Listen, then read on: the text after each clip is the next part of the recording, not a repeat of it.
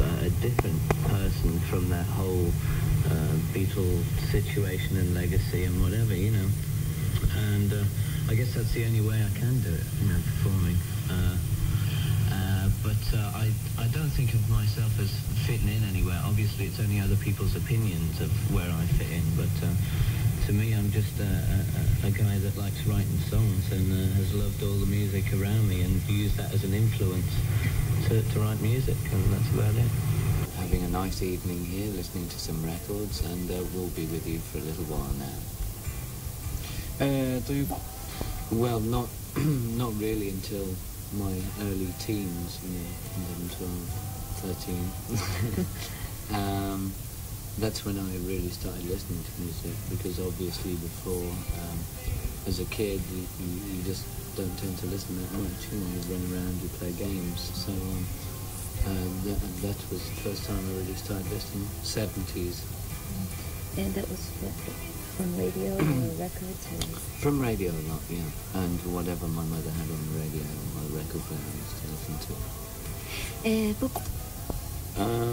I had a drum kit when I was 5, but that didn't really settle in at that age. But we had a piano around the house when I was about 11 or 12, and I just used to play around on it, to mess around, and slowly just got straight into it, you know, and just carried on playing. So it didn't just happen overnight or anything, it just sort of came up? Yeah, it was just playing little bits and then getting more interested, and then wondering what a different instrument, you know, going on to guitar and drums, you know. But I mean, the piano was just the first thing I just tried, but I really went on to guitar after a couple of months of playing around. Yeah, sure. The first one I have lined up for you is a group called Go West, which is a fairly new group from England, and they've just got a really good song, a good up-tempo song that I like, and it's called We Close Our Eyes. Well, the next one we have is an old favourite of mine, and it's Stand By Me from the rock and roll album by John Lennon.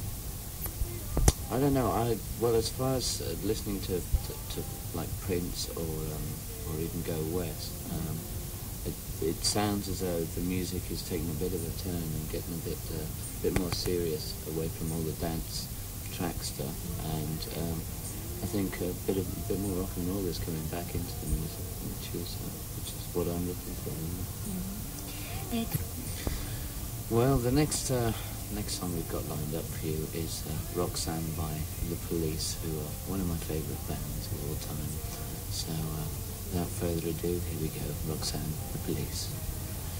Next one on our list is Let's Go Crazy by Prince, who's another one of my favourite artists at the present time. And I met him once. He seems a pretty nice guy. He's very quiet, but he's a good guy. So this one's Let's Go Crazy by Prince. So next one I have on the list by the Beatles, and this one's just a crazy, mad song which I just love to death. So here we go. I'm the Wars, the Beatles. Well, I mean, when I first listened to him or knew of his work was through Billy Joel's album, the one in particular from Nylon Curtain, which attracted, you know, just, and after hearing that, we spoke, and it's just rolled in, because he's the type of guy that lets you bring your own feelings out in your song. You know, he doesn't crush any ideas you have. And I saw that through Billy Joel's work and all the other work he's done. Well, I mean, I think everything's important in a song, obviously. But chord structures are a big thing for me. That's why I listen to Keith Jarrett, because he's just wonderful with the piano. Melody is obviously very important, whether it's going to be commercial or not. It's just got to have the catch and fit in with the music. And of course lyrics are important too. In which order do you got in that order? Yeah, pretty much so. If I just sit and play, if I hear something I like, then I'll try and structure it, and then I'll record that, and then sit there with headphones and a microphone, and hum along until I find a melody that fits in, and then just work whatever the music gives me, whatever feeling I get, then I try and structure the lyrics around that.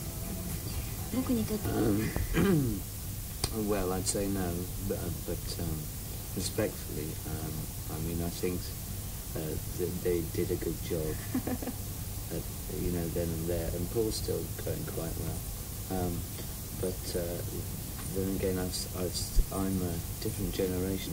I'm not putting them down or anything. It's just I've got my own stuff to do. But that was my dad's thing. I've got my own new thing to do. Even though we're connected with music and rock and roll, that's the way it is. Yeah, sure. I picked Lonely because it was one of the first songs that I wrote, and it just meant a lot to me at the time because it was really the way I felt. So this first one is Lonely. This one is Say You're Wrong. I wrote this... After writing so many ballads for the album, I decided I needed an up-tempo song, and basically wrote it just on keyboards, a very rough idea, and then came out with some reasonable lyrics, so I actually built it into a nice song, and, well, here you go, So You're Wrong. This next one, Well, I Don't Know, was quite a recent one, I suppose. It was just feelings and thoughts about life after death and whatnot, so it's one of my favourites, and it's called Well, I Don't Know. Kanpai. Thank you so much for being with us. Thank you. Arigato.